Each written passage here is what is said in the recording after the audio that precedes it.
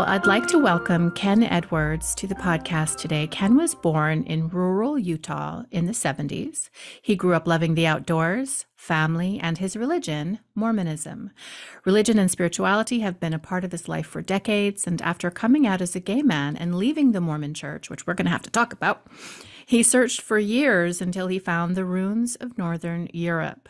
For over a decade, he has been sharing the wisdom of the runes through classes, rune, psychic readings, and the Blue Antler, his spiritual metaphysical shop located in Toole or Tuele, Utah. How do you?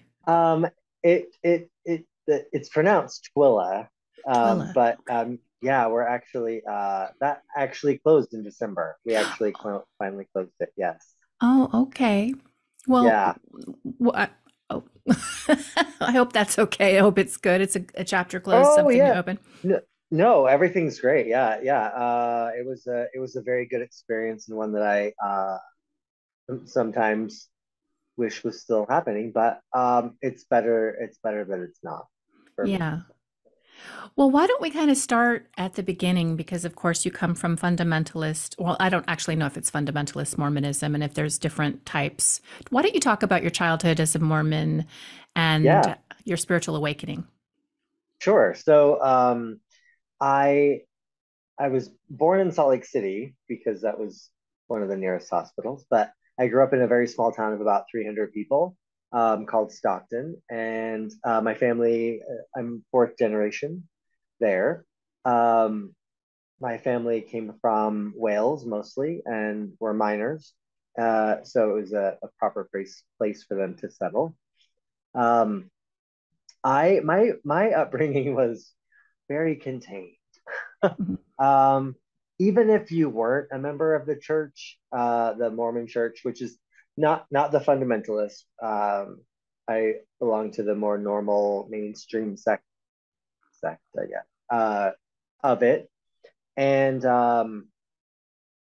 yeah, it was very contained. Like even if you weren't a member of the church, all the community functions happened at the Mormon church. So it became I went to church every Sunday. I participated in every activity there was. I held positions within my age group and then also broader as I got older. And it was always something that was very important to me. And then, it kind of shifted away when I began to realize, probably 2021, that the world was much bigger than my little tiny white picket fence, married with well, in Utah, 4 point, maybe 5.6 kids. Um, uh, the house, all of that stuff. The world was much bigger and there was much more to experience. And I had always known that I had not quite fit in with everyone else. um, Not that we all should fit in with everyone else anyway. I think that's blah. But I think that that really spurred um, some questioning in me. And when I realized that I was attracted to men, um, which, by the way, 40 years later, well, almost 50 years later, I'm still unpacking all of that, right? Like that's a journey in and of itself, human sexuality and diversity. But the yeah, it became a moment where I was like, this, you know, dear God, it's me, Margaret, praying uh, day in and day out. Let me know that this is the right path for me, because if you don't give me a sign, I I'm no longer going to fight this. I'm not going to, yeah, I'm not going to continue to fight and to beat the shit out of myself because I am not fitting in. And I one day was attending a session at the temple. And it was afterward, and I was sitting in the celestial room, which is a very beautiful room. And I prayed again, and I said, please, please take this from me. And if you can't, this is who I was meant to be, and this is part of me, and I can't keep going against that. And you're speaking Um, specifically here about your homosexuality. Take that from you. yes, Okay. yes. Which pause the story. Like as I've gotten older, I realized a lot of things, about how I was raised and the ideas about it. And I consider myself actually more, I guess the kids would use the term omnisexual these days. I don't even know if the kids know what that means, but it's more of attracted to anybody. And it's not that I don't see gender, I do see gender, but I'm attracted to the kind of the spectrum of that. So my last relationship I was actually in was with a cisgendered uh, heterosexual woman. So, and that was, a very beautiful experience to have at this kind of stage in my life, where I'm really continue to break through and break out of that concept of binary, and just there only has to be one or the other, and that's keeps us too locked into the stuff that doesn't serve us. So Right. going back, yeah, I was really struggling with my sexuality, and um, at that point, I did not receive an email or a text or whatever. God ghosted me. Not that that really happened, but like it didn't fall into place, and so I When left you the say it didn't church. fall into place, are you saying like you didn't get like a direct answer to that prayer? Is that what you mean? Yeah, Okay. yes. And there were times, and I should preface it too with this, like there were times in my life where, because I was so close and so connected to that deity, that God, the Christian God, the I had received answers before. It wasn't like this was my only time ever asking and I didn't get anything. So I had for years, I mean years, read my scriptures every day, prayed, served other people, and I'd done all these things, and I had done it while receiving the like communication from God. And that, not in terms of like everything spelled out, but it's a very still small voice that speaks to you, and it's a peacefulness that comes over you. And when that didn't happen, I knew, I'm like, okay, well, I've felt what it feels like to have that happen, and it's not happening. So I'm just gonna take a step back from it, and I'm gonna explore this part of me that is my resistance to is creating so much chaos. Um, and I wanted to kind of explore what that looked like, um, not being so resistant to it.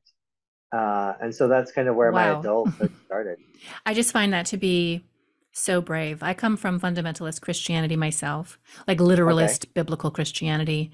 Wow. And to make a decision and a choice to authentically explore and embody this part of yourself that's emerging that does run counter to what dogma and doctrine would say is true is a scary place to be. I mean, it's a scary place to be, but it's also such a courageous place to be. And from time to time, God calls us in that way, right? To be courageous and to step into who you truly are. And it's not just about sexuality, of course, but that's kind of the first step towards becoming who you are authentically. So I just want to say that that's amazing.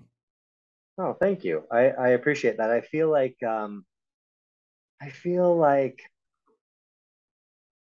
it was the opening for me to really just start breaking down the box I had created around myself. That was all self-imposed, and all ideas of what my life should be based upon other people's thoughts and ideas, and based upon even my small community, which I actually still live in. And everyone knows me. We're all, we all still know each other, and we would do anything to help out anybody in the community. Um, and yeah, so that was kind of the point where I was like, okay, this is not working. Let's try something new. Um, and yeah, it was a series of, let's see, it was probably 21, 22. That was a series of probably a good 12 years of just, I'm gonna build my career, I'm gonna party, I'm gonna have a good time, I'm gonna travel, I'm going to meet people and just kind of experience life. And then, but always dabbling in and kind of on the back burner, or at least on my radar, like looking for spirituality that I connected to. And that was a hard one because I never really found it.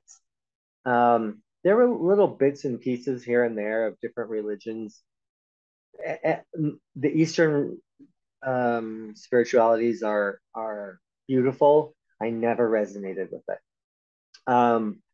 Celtic, I resonate with to a degree, but it never completely fit.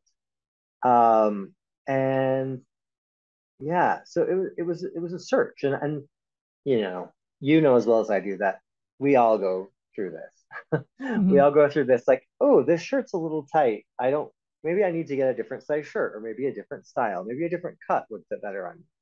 And so we kind of, oh, I like this one, I like the color, but the fit's not quite right. So we keep trying things on, um, and yeah, eventually I had just moved to Portland, Oregon, and this was, oh gosh, 2009, I guess.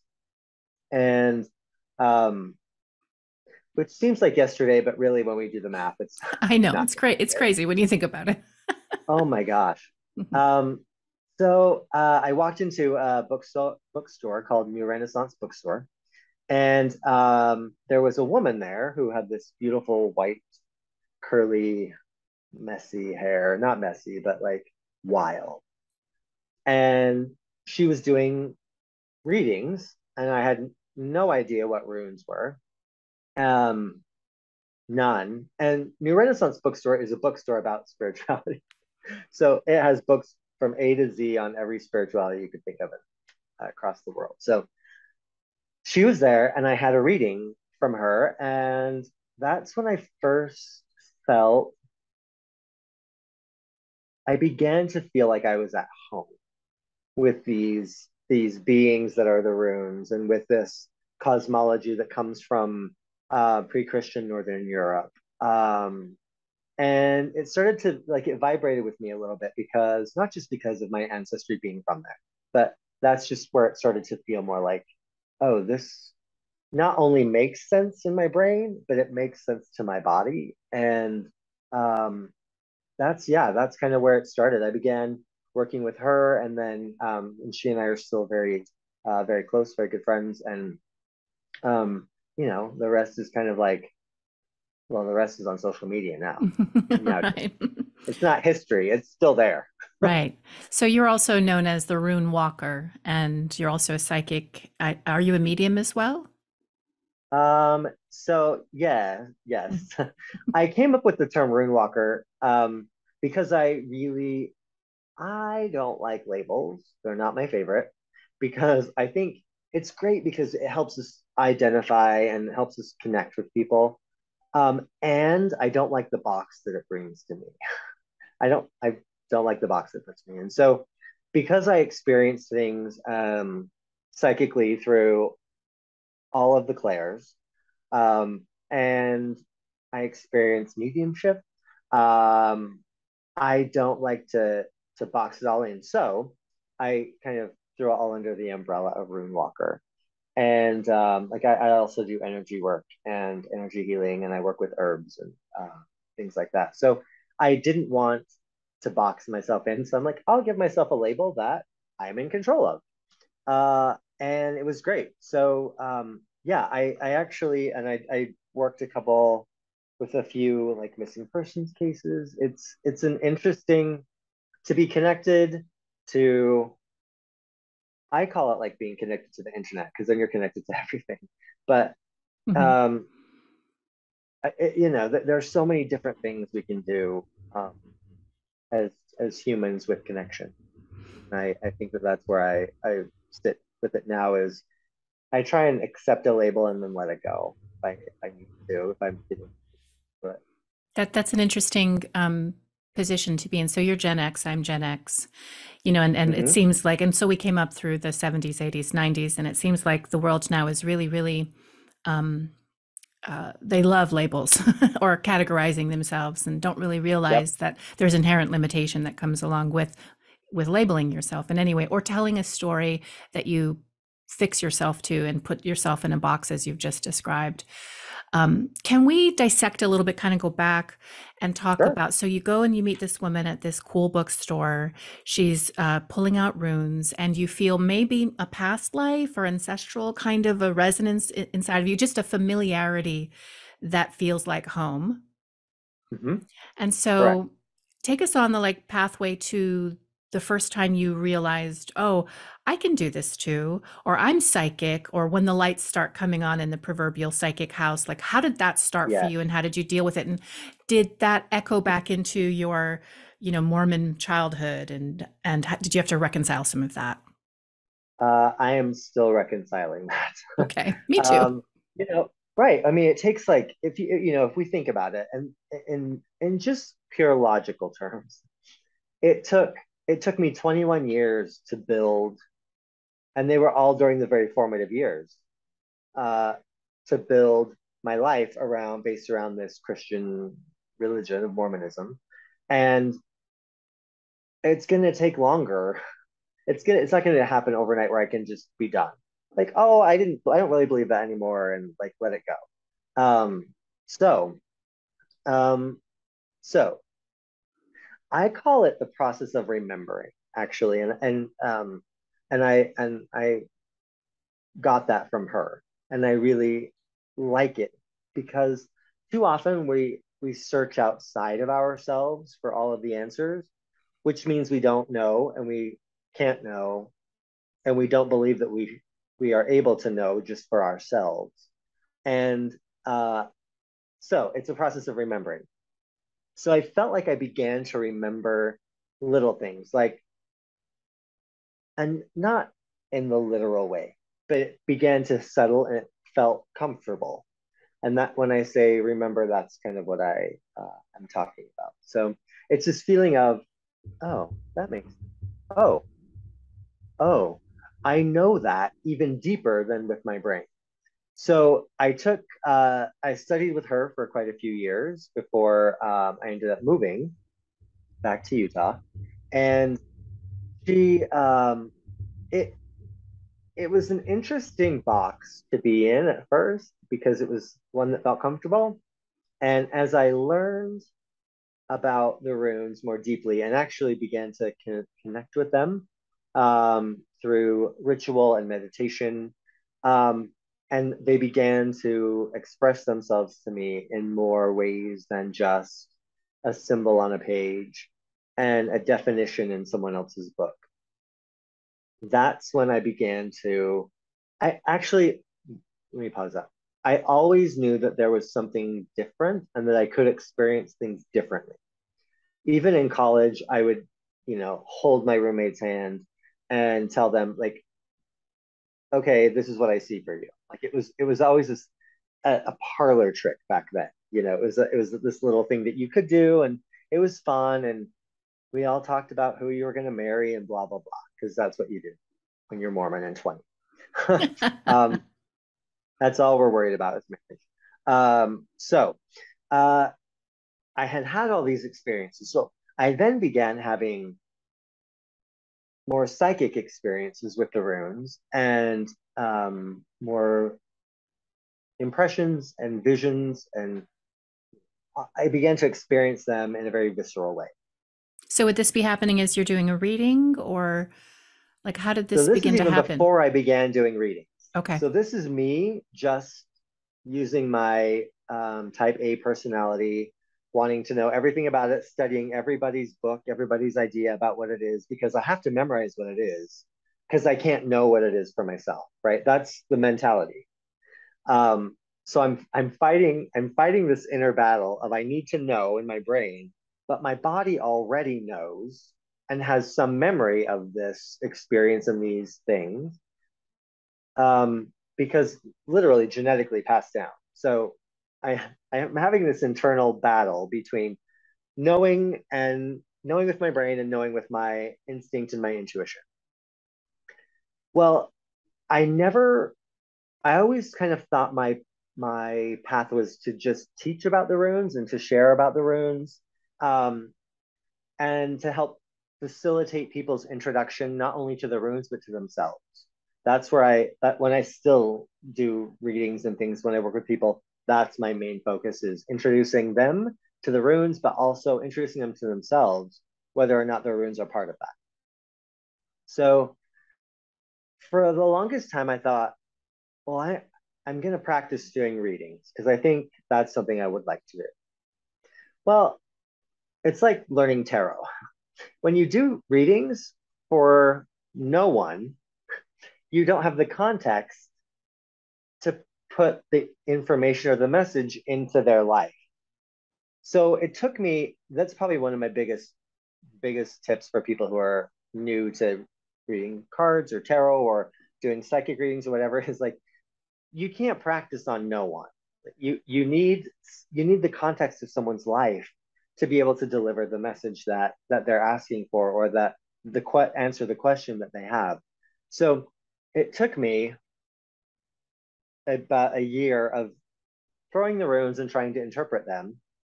I'm rolling my eyes because I just now looking back on it, I'm like, how was that just the most simple thing that you did not get? And then I finally was like, wait, I'm missing something. And what I'm missing is the other person sitting across from me. Well, that's the biggest leap of faith that we want to take. And that's the hardest one to take is actually putting somebody in front of you and then reading for them. So once I did that, which actually happened after we opened Blue Antler in Utah, which was, I don't know, 2017, something, 16, 17. So I finally started to believe in myself and what I could do, and that I wasn't just hearing little sock puppets in my head. Um, and I began reading for people, and that's when, at first, it was the craziest feeling um, to acknowledge and accept the connection and to begin to develop a relationship of trust with with the connection, which just is building a relationship of trust with myself. Um, I experienced it in the beginning. My business partner would tell me you look a little crazy because um, I would experience anytime I was really connected and not necessarily receiving information, but like kind of. I would feel a little like tickle on the back of my head and down my neck. So we can control whether or not we're receiving messages, and we can put up like a business hours, like, hey, I'm receiving messages from the other side between 9 and 3 today. It doesn't have to be out of our control. So I didn't know that back then. So I would take and I would dust off the back of my head with my hand to get that energy to move off of me so that I wasn't, because if I couldn't understand it or interpret it, I would just try and move it off of me because I don't need to sit in it. And I would do that quite often, and he just would tell me how crazy I looked. He's like, "Are you having a moment?" I'm like, "Yes, leave me alone. Like, I'm trying to get this energy off of me. It's fine." Um, so, and then the psychic stuff. When I really started speaking to the dead, that was an interesting one because it came out of nowhere.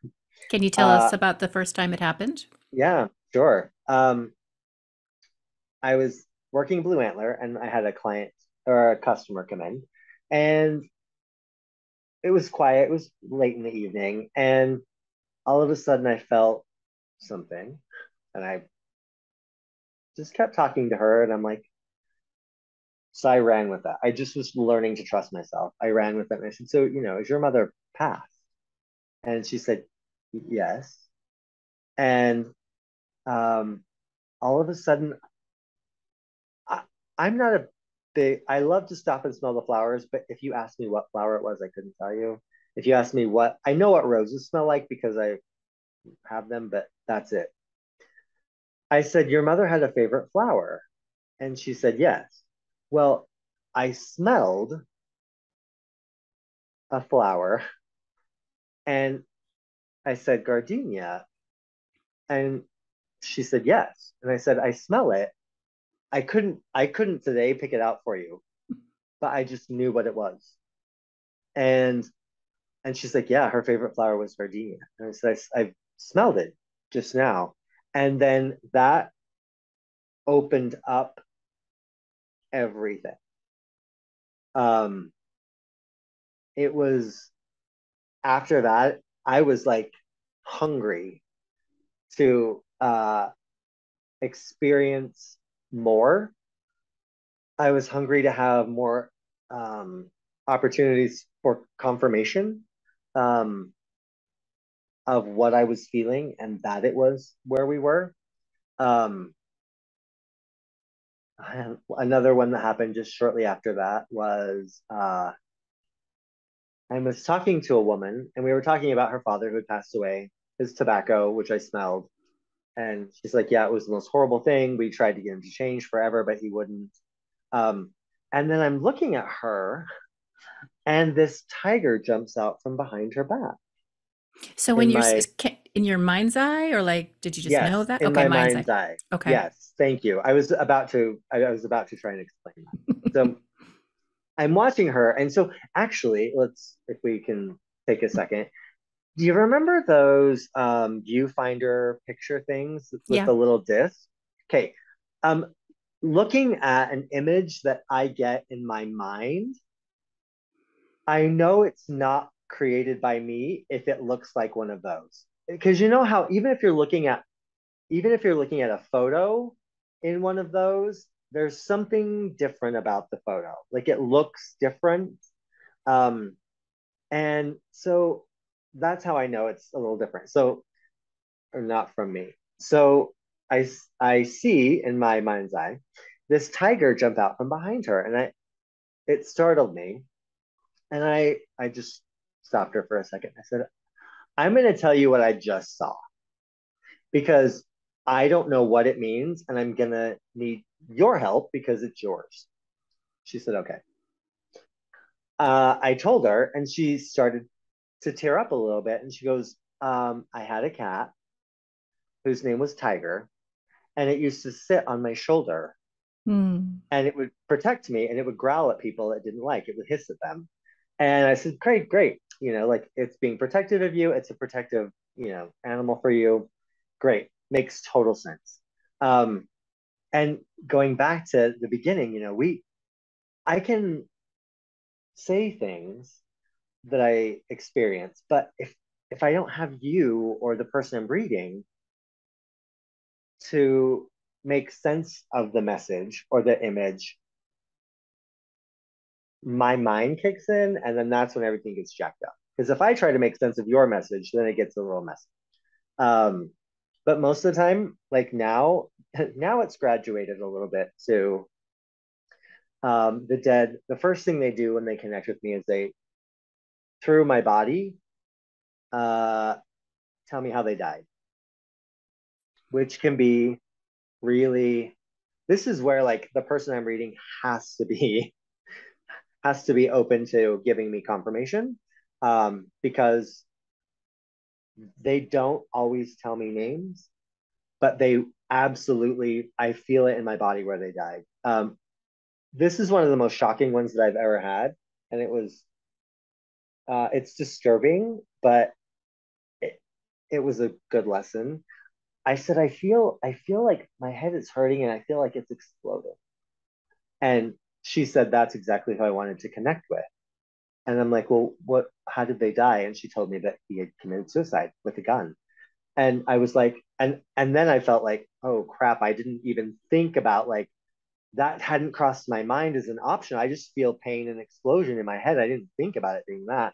And she's like, no, no, no, it makes perfect sense. Thank you.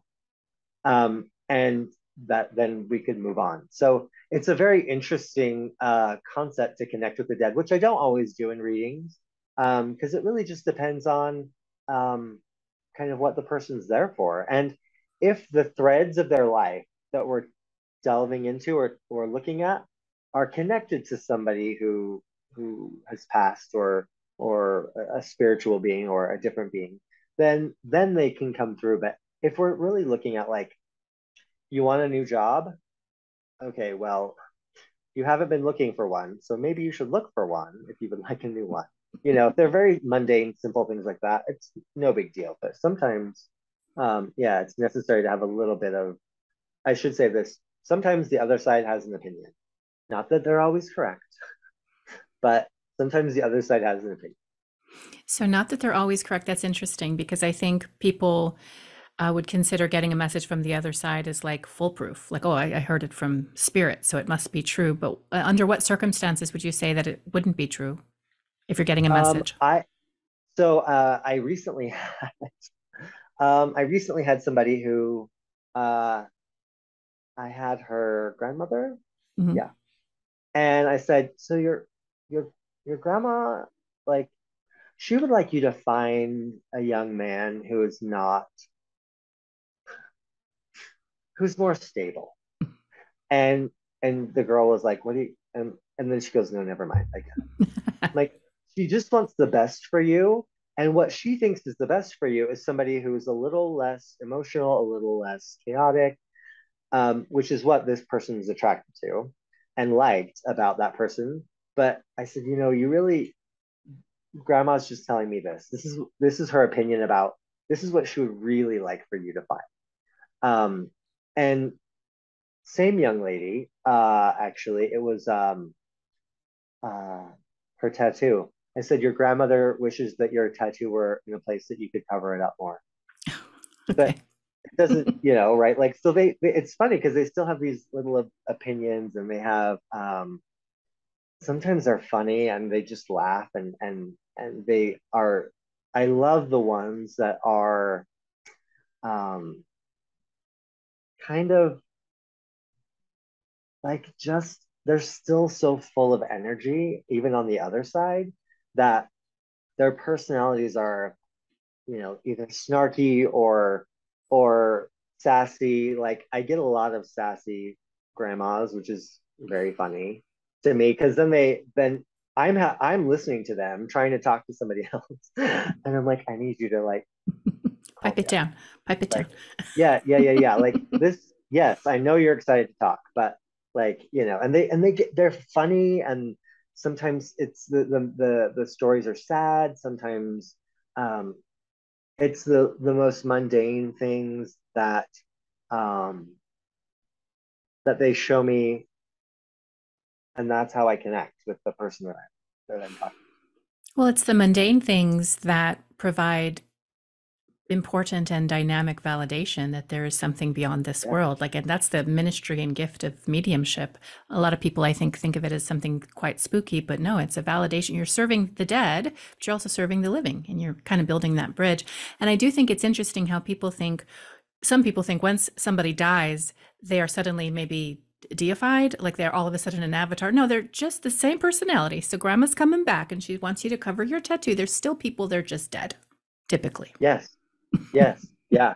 And I've really found it's interesting, and I don't know what other people's experiences. I really try not to read too much because I really love when I experience something and then I read about someone else having the same experience. I'm like, okay, great. That just helps me solidify the fact that I can know within myself and I can trust myself.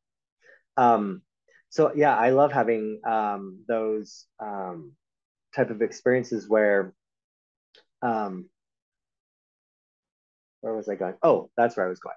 So nope, actually, my train got derailed. That's Look at okay. that. I've got a lot of That's questions for okay. you to we'll keep Oh, talking about something else. Well, has anything ever scared you?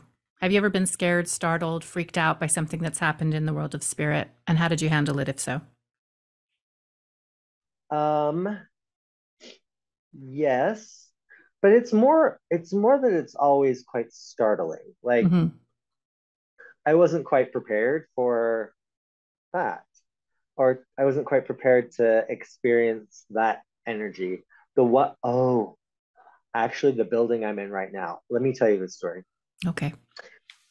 It was an old police station, and so downstairs is where they kept all the cars. And it's not like a scary place. It's not like a old Western mining town, ghost town. It's not. It's a cinder block building. But one night, I was here, and I went to take some bottles downstairs to put them away, and I went to go down the ramp, and all the lights were off downstairs, which, by the way, is probably all of us from a kid had this fear of going downstairs and then having to turn the light off at the bottom and run up the stairs, right? We all have this something's coming at us from the dark. But I started to walk down the ramp and I heard three male voices. And I'm like, and at that point, this is like within the last year or so. So I knew they weren't embodied. I knew they didn't belong to bodies here. And so going, and I heard it and it startled me. So I kept going down. I'm like, hey, I'm here. Like, I just, you know, hey, and I got down to the bottom, turned on the lights, the voices stopped. No one was down there. Those are the ones that startle me the most because I'm just not quite prepared Right. for them. Um, and and the ones and I think the ones also that startle me the most are the ones that really show that you're these things are real.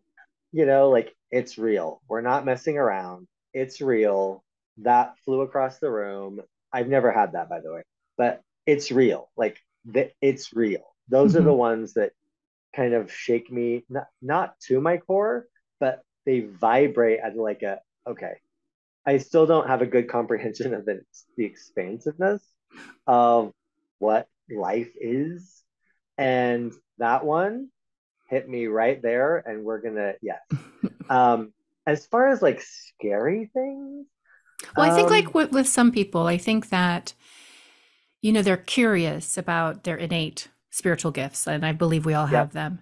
But there's that fear that if I open up to that, then I got shadow people, I got demons, I got all these scary types of spirits. And then some of the work that I do, we always start at the ground level. We talk about divine self, divine concept of self, your own dominion, and we talk about kind of living in a fearless way in the spiritual ecosystem. So I only yep, ask this because I think some people are like legitimately afraid of what they might see. Do you have any thoughts about that? yeah, I do. Thank you. I'm glad that you brought that up because I feel like most of the time, and this goes for our interactions from person to person too. I really feel like this is a big one. When we feel some other energy, it freaks us out. Most of the time, it's a feeling or an emotion, um, and we don't know how to interpret. And when we feel someone else's energy bump up against ours, we think we're being attacked.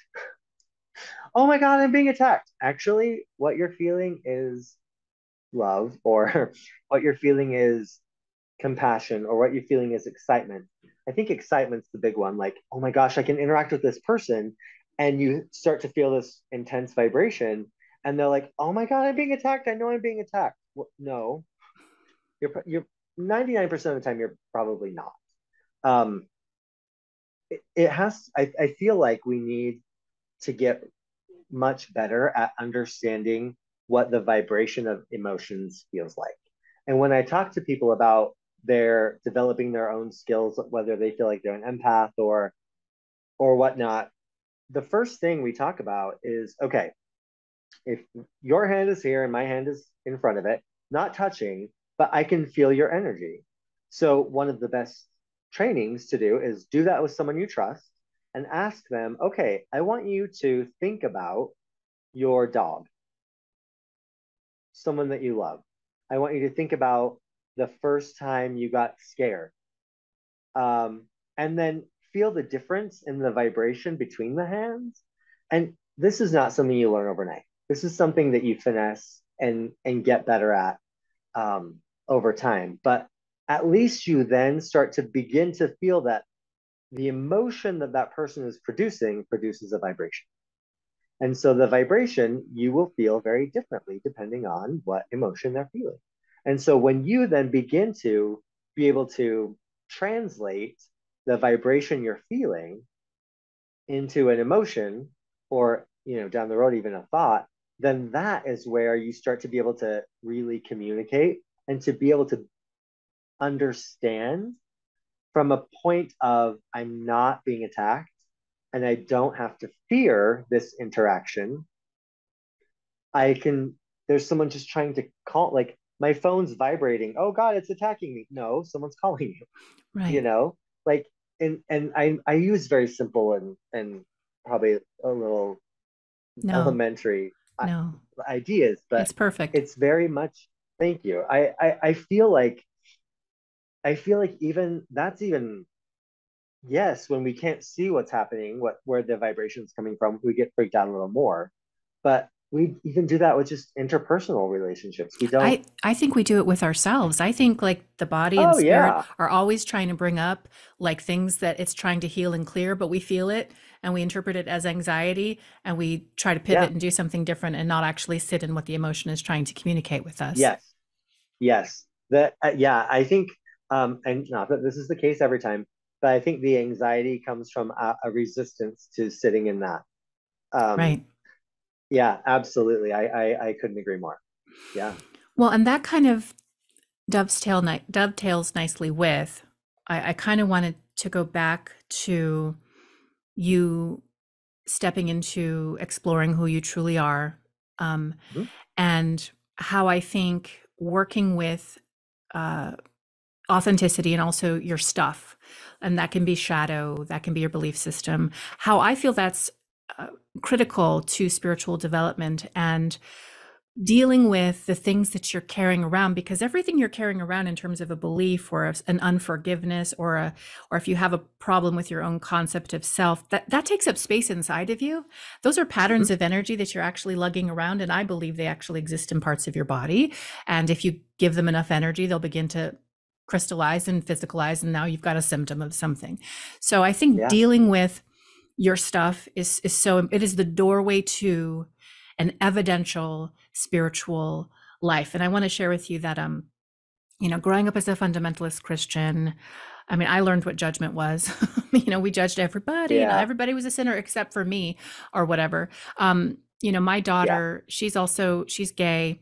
Um and I always had a heart for uh people who were different and also people who were specifically homosexual or queer or gay. Even in the 80s, I graduated in 86 from high school, and there was always like the gay kid or two who was always bullied, and I Mhm. saw it all, and it was just tragic what we grew up seeing.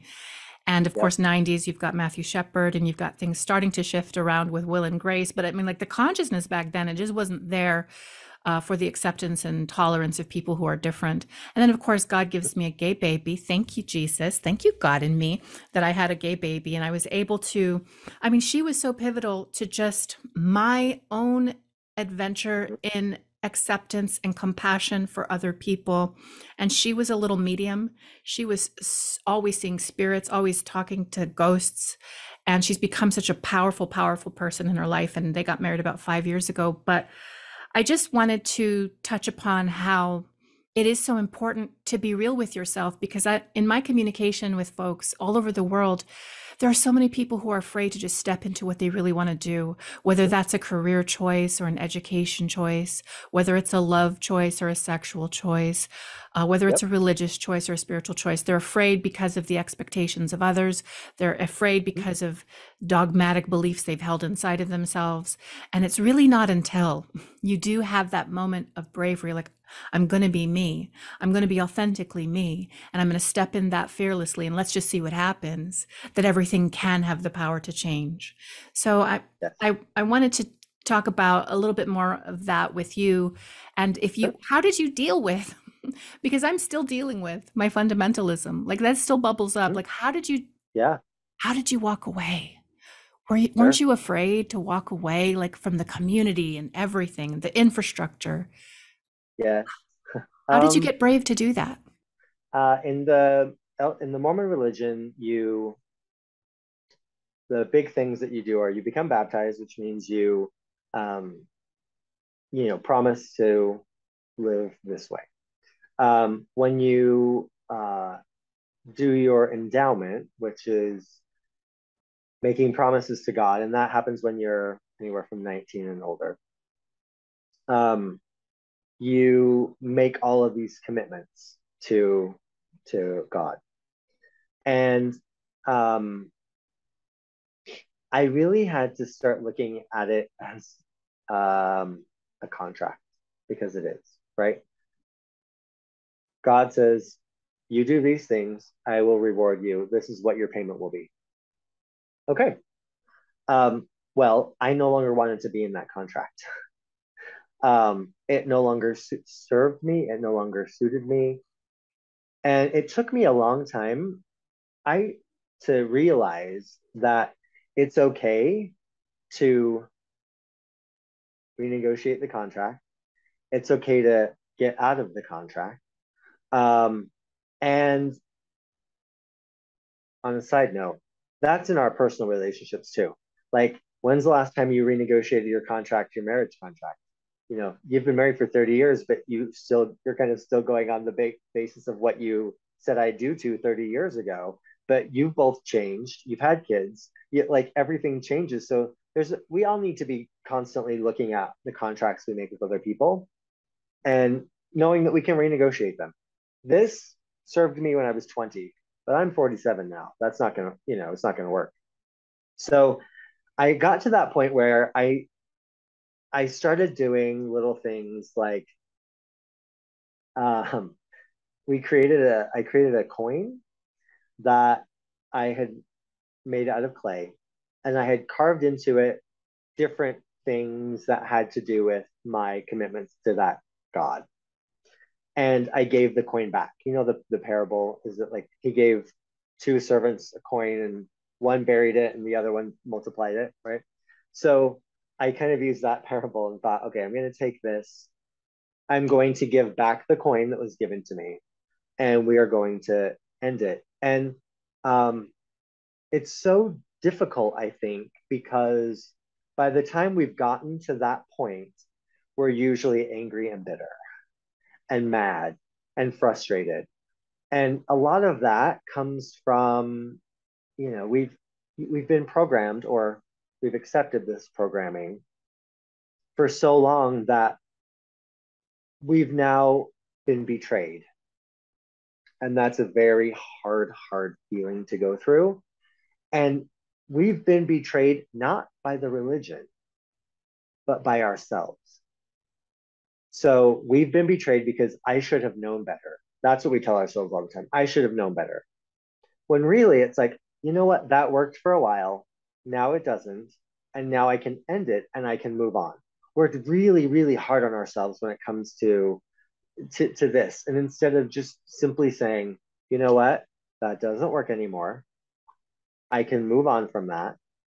And then the anger doesn't have to be there. I know leaving the Mormon church, and there still is, there are a lot of men who are angry, who are traumatized from being part of it, who have now come out as gay or whatever, and they held so tightly to it, um, and were so angry because they couldn't live their authentic self. They didn't feel comfortable enough. They didn't feel confident enough. They didn't feel that they were able to. And that's tough. That's Yeah. tough. We need to give ourselves a little bit of a break when it comes to this stuff, because you're not perfect. We're not meant to be perfect here.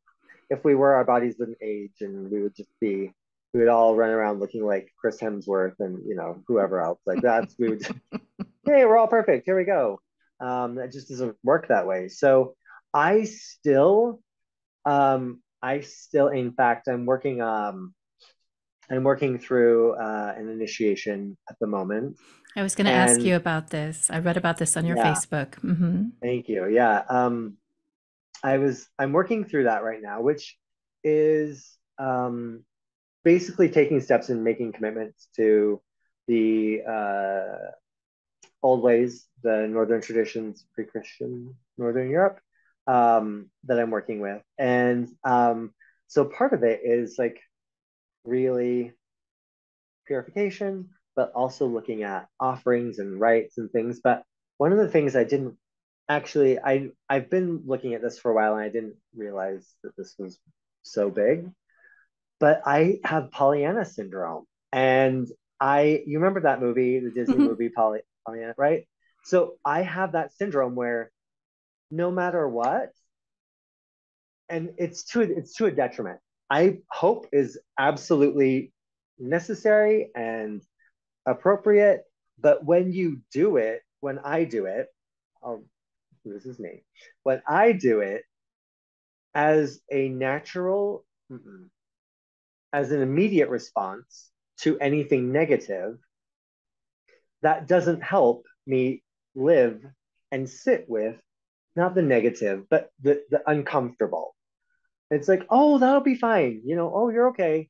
Or tell a joke and make everyone laugh when like there are appropriate times for that, but it's to the I started getting so annoyed with myself yesterday. I'm like, oh my God, I have Pollyanna syndrome. Like, how did, how did I not like, and I really believed I was doing the best thing, and I think that's where a lot of this happens is we when we leave, we begin to see these patterns of behavior that really aren't ours. They're patterns that we were taught how to do and that are easy for us to keep repeating and because they're easily reinforced by everyone around us. But being yourself and taking those risks and not and breaking away from those patterns, it takes a little bit, like it takes some time to realize, oh, okay, I'm being Pollyanna. I need to one, why am I doing this? What is it really? What am I keeping from myself? What am I hiding from? What do I not want to deal with?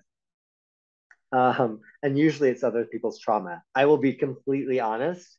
When someone comes up to me in public and I feel Pollyanna kick in, I'm like, oh, it's because I don't want to deal with their trauma. And I don't want to deal, I don't, and I haven't figured out, I need to figure out how to appropriately boundary myself in those situations. Okay. So all of that I just worked through is like, that's what's going to happen. Like, and it's going to be different for everybody. But a lot of times it's about boundaries. It's for us, it's about boundaries. And I just heard something really brilliant the other day. It said betrayal can often no boundaries can often feel like betrayal.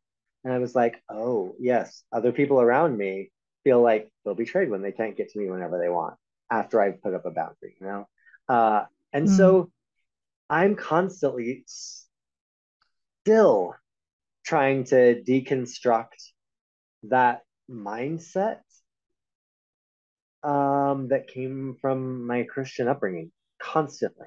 Like, I do believe in service, um, but I don't believe in service to the point of I now need opioids to help me get through the day so that I can make sure I'm serving everybody else. You know, I think there's a lot to be Right. said.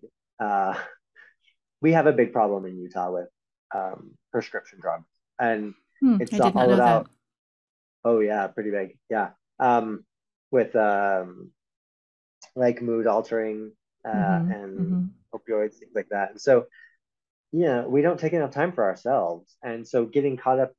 I still get caught up in being busy as well. Being busy, idle hands are the devil's playground. Hmm. No, not really. Hmm. It just means Hmm. you're going to sit with yourself Hmm.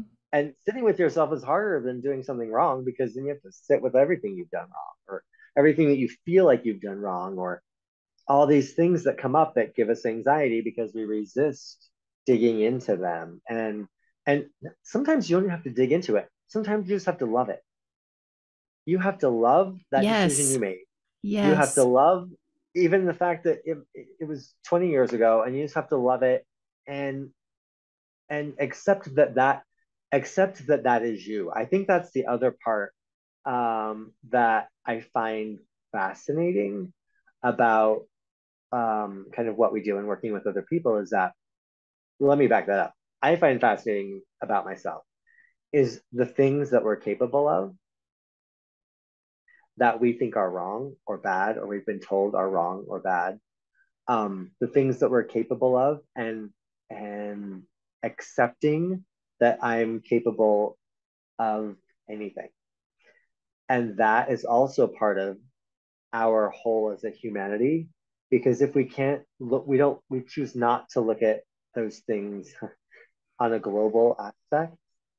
The things that happen in Yemen, um, with starvation and little kids eating their fingers because they've now separated. The pain no longer is there, their hunger takes over. Like, we don't look at those parts of humanity that we don't want to, that are hard to accept, that are dark, that are those darker parts of us. And yet, and that's very exemplified within the fact that we don't want to look at those within ourselves either. So Right. coming into those spaces to look at hunger, to look at greed, to look at um, sexuality, and to look at all of these things that are so human, but we reject. And we reject looking at them and accepting that they are part of who we are. When if we kind of just accepted them as that is part of our experience, I may never kill anybody. Am I capable? Yeah. Because if you come at my family, I Hmm. will defend them, you know? But is that something I want to do? No, not, no. But am I capable? Yeah. So I think it's a very fascinating kind of dive to go into those things that we ignore, and like, and not even to, I don't even have to talk about them a lot. I just need to acknowledge that they're there. And then usually that opens up another door, right? That opens up another, oh, I feel that trauma in my knee now, or my hip because you know, I'm having money issues, like stability issues come in your hips, right? Usually. So um, I absolutely believe that, in what you said earlier, that our traumas, uh, for lack of a better term, um, come out as dis-ease in our body. So you are absolutely right. My knee, my hip, my shoulder, carrying too much of other people's stuff. Hmm. Oh, that's just something that, let's look at that. I was taught that in my upbringing, in my religion, that we do that. Okay, now again, okay, you have to start deconstructing that a little more. It's a constant thing, and we just have to kind of give ourselves a break. Give yourself Yeah. a break. It's you can't do it overnight. One, and don't beat yourself up for doing for for repeating the pattern. Hmm. The nice thing is you at least now know that there's a pattern and you can change it. Right. Wow, so many good things stated in that. Thank you so very much. Interesting Yeah, about boundaries. Boundaries feel like betrayal. I think a lot of us are going to relate to that, putting up the boundaries and how you see everybody around you all of a sudden like, what's going on? But it's not betrayal, it's taking care of yourself. In deference to time, because we've been on for a little while and I've been so happy to have you. I did want to ask a couple of questions. yeah, If you'd be okay with that. And the first one sure. is I wanted to talk about unverifiable personal gnosis. I mean, Yeah, I'm thinking about that. I love words. I'm like, oh, that's an interesting term. Tell us about what that is. yeah. So thank you for bringing that up. This goes back to the concept that, if we just take, let's just take the northern traditions of pre-Christian Europe. Those were oral traditions. Those oral traditions, um, the lines were for the most part broken.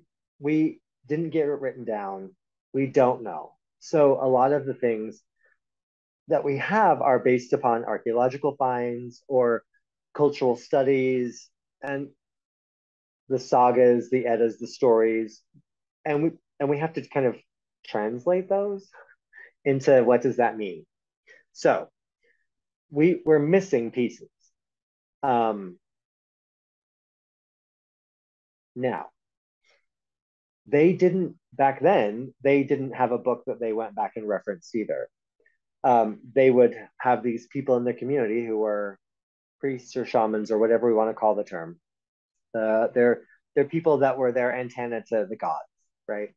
And those people would go speak to the gods or whoever on the other side and bring back information or interpret the signs around them in the world, um, to then help guide the people. So now, if we bring that into modern times, we're very much a book centered society. If it's not in the book, it's not true. And we've also turned it into if it's not on the internet, it's not true. Right. Or if it is on the internet, it is true, right? That's which we all know it's not true. So where unverifiable personal gnosis comes in is that I've been working on my connection and my relationships with deities for a long time. I may have experienced my relationship with Odin and Odin in this aspect that is not written down in any sagas or eddas or stories or books anywhere. Now, I have this experience, and I know for me that it's true because I've done the work. I've done the work to know when what it feels like in my body when something's true. I have this. I'm holding on to it. I will meet other people who have had the same experience. So when that happens, I have this experience that I can't verify in the books, but it's my own personal information. The nice thing is when you start to meet other people who then have these same experiences, you can then go, okay, we now have 4, 5, 10 people who have a relationship with Odin who experience this in the same way. So then we can then begin to, I don't want to call it piecing it back together or even remembering. We're now building it again, building new. It's modern heathenry. It's modern, I don't want to use that term, not heathenry. It's modern relationships with gods and deities that we now have to build because they've also been alive for 2,000 years, just like humanity, and they've grown as well. So Mm-hmm. our relationships are going to be different. But UPG really deals with the concepts that we experience as mediums or psychics or shamans in different cultures that are not able to be verified by books, and then also now they can be verified by other people. So, how are you cataloging and documenting these knowings? Is it just orally Um, passed around, or are you writing a book? Are we so putting it in a book? oh my gosh, I've because of how we work in our modern society, right? Like, oh, you have a book, you're going to be on my show. Writing a book gives you instant credibility Mm-hmm. for whatever reason. And so part of my journey was like, oh, I need to write a book because of this. But I, I've tried, and it will come when it comes. Right. But I do have one of the things that I really wanted to provide to people in talking to them about the runes and teaching about the runes was a workbook because there wasn't ever a workbook for me where it's like, okay, here's Feyu, which is the rune of wealth.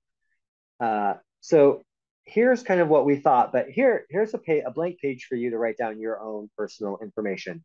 And then here are some exercises following that, even meditations that you can do to help you align better or to connect with, to find that part of you that is that rune. So for me, when I teach, I had created this workbook that's an ongoing process where people can, yeah, they're blank pages. And when we talk about it, you can take notes, but then there's 2 other pages for you as you continue your journey, as you continue to experience them, you can continue writing your experiences in different things. Because if I do a reading for you and Feyu and another rune come up, the combination of you and those 2 runes has a little bit different meaning than if it were the same for somebody else because it's a different context, right? So it's about creating this library or this dictionary, and so I have my own. Like I have that workbook for other people, and I did it for myself so that I could I continue to add things to it. So, oh, I experienced this way. And same with the gods. Mm. Uh, More connected to the rune book, but because they are connected to them. But yeah, I keep track of those things, and then I feel like, you know, as the further I get, the more people I meet, the more people I meet have the same experiences. So Hmm. it's been really nice to be able to help share that with each other in terms of also building the confidence of people who are maybe newer Hmm. to exploring this stuff. So it's so yeah, I try and keep track of it. I try. Wonderful. So, final question, simply because we know you're psychic and connected and all that. Have Yeah. you ever cast runes for us, our country, like the future, and what's happening with us? It seems, on the screen of our lives and the outpictured reality, like things are pretty crazy right now on the planet, and a lot of people are in a state of fear about what's coming down the pike. Have you looked into that at all? Do you have any observations or final thoughts about that? Yeah. That's that's a big question. I know. I'm sorry. It's kind of a Um, loaded one. no, no, I like it though because it that's one of the questions that pulls me out of that I need to pull my Pollyanna syndrome Hmm. out of and Right. get rid of it Right. because um to truly really look at what's going on is tough. So I will say the first time I ever did that was when COVID started. And it was like,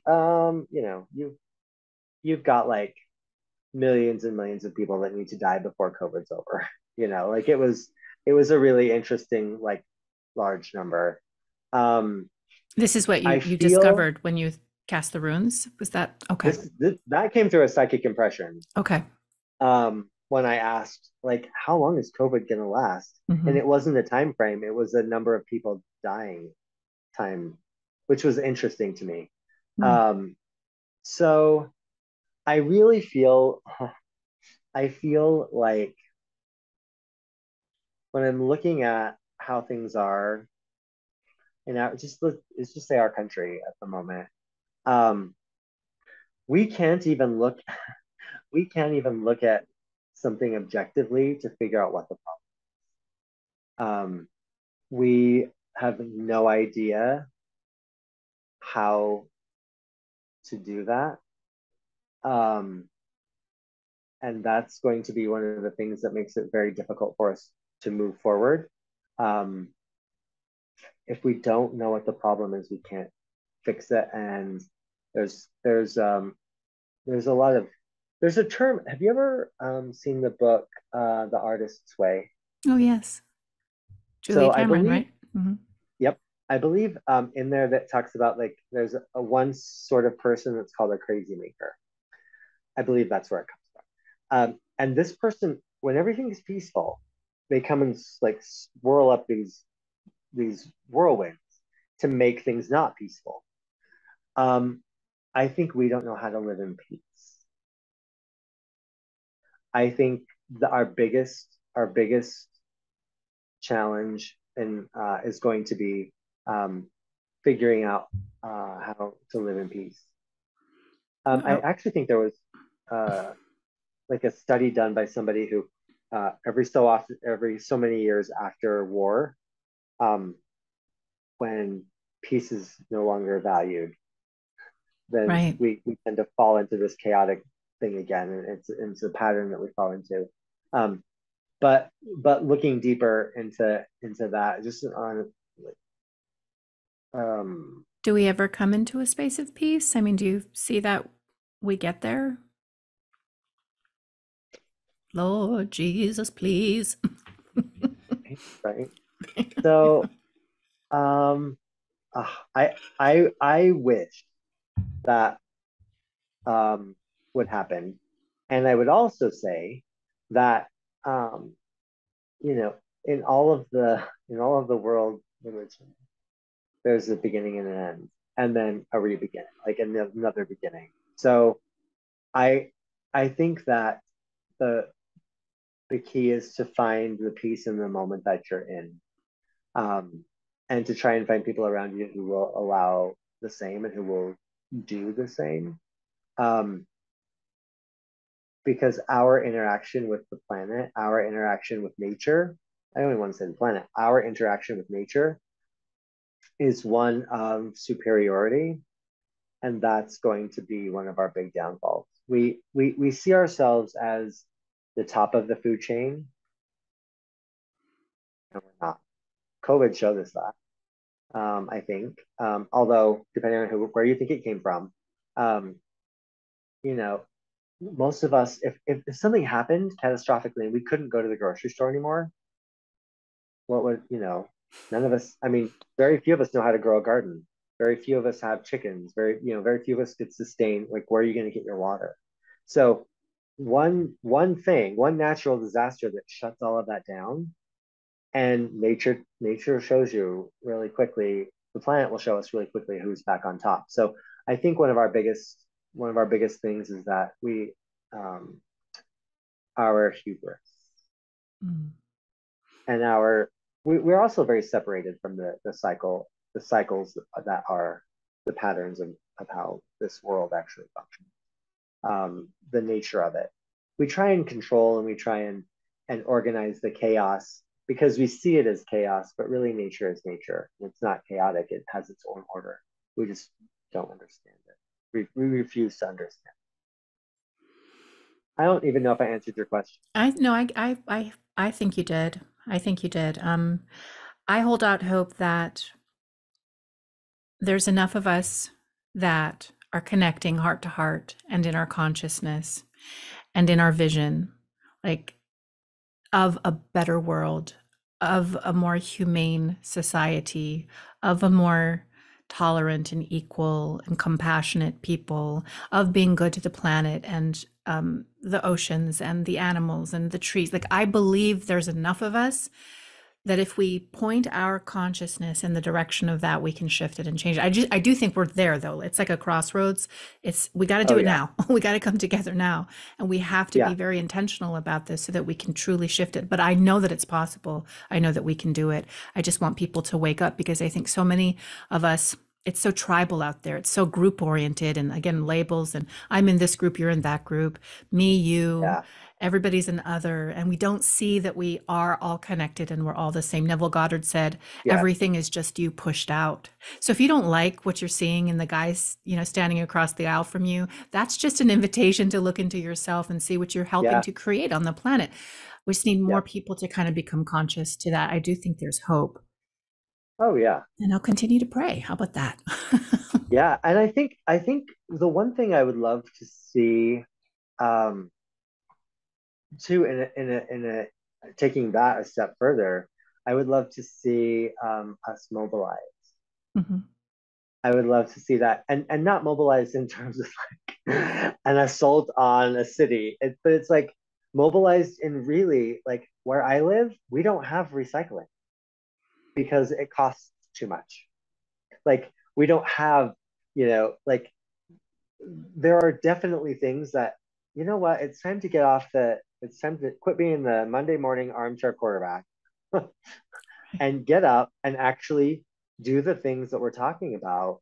And I think that's probably where the one thing I feel like is lacking in maybe modern New Age societies, cultures, is that we always think about it being outside of us, and like where we want to ascend, and that's all done through this quiet meditation. But there are acts of rebellion, as recycle, uh, you know, buy local, like all of these things that will really help us and really do continue to connect us to the people around us.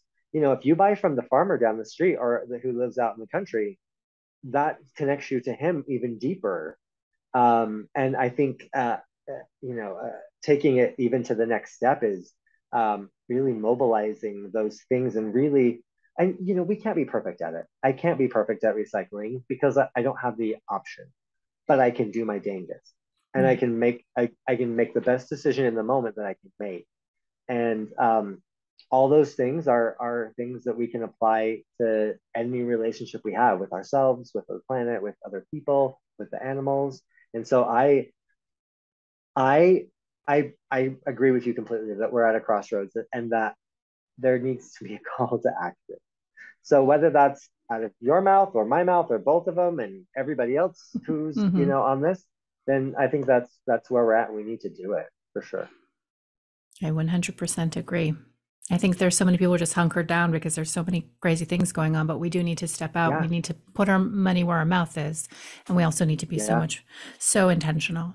Well, so Sure. one last thing before we leave. I know that you do readings and I know that you work with people one on one. I'm not sure if you work with people in groups, but how would somebody reach out to you and connect with you and become a client if they wanted to do so? Sure. Thank you for asking. The easiest way is to go to my website, which is runewalker.com, RUNEWALKER.com. And there's a contact page there where you can fill out your name and email. And if you have a comment or a question, that's probably the best point of contact. I do have Instagram and Facebook, but like the website is probably the easiest to get to. So thank you. Fantastic. And I will include the links to all of that in the description of this podcast or video, wherever you're listening or watching this. Yeah. Kenn, this has been such a, I mean, I had so many more questions for you. I'm sorry. I was fascinated by you and I just connected with you. And I was actually reading your Facebook and you were talking about the individual rooms and runes, and it looked like you were coming up with different interpretations. I was just geeking out and just reading through all of that. You are just a really Thank beautiful you. person. And I thank you so much for sharing yourself, your story, and your path with my listeners. And I wish you nothing but good things and blessings, and that your initiation is exactly what it ought to be in divine order. Thank you. You're Thank very you. I welcome. appreciate that. And thank you so much for reaching out to talk to me and allow me the space to talk about my path and the runes. And I've been fascinated listening to your podcast. So Oh, um awesome. and I it's Neville, right? Like I'm totally into Yeah, I'm gonna dig deeper into that because there were some things that really resonated with me. So I yeah, appreciate that you're Neville. sharing your path and your message. Thank you so much. Well, you have a beautiful rest of your day. Mahalo. Thank You you. too.